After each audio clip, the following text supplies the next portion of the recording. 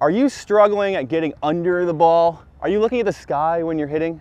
We don't want to be looking at the sky, we want to be looking at our opponents. Okay, we want to strike fear in them with our eyes. So in order to do this, we need to make sure that we're taking a really slow first step, not running really fast into the net. So after I make my pass and I either step in or outside, I'm going to make sure that I stand up, take a big breath, smell the nice ocean breeze, take a really easy walking step, followed by a slightly faster second step, and then really speeding up into the ball. That way, every single time I swing, I'm catching the ball out in front of me, and I can see the opponent, and I can put that ball where they're not.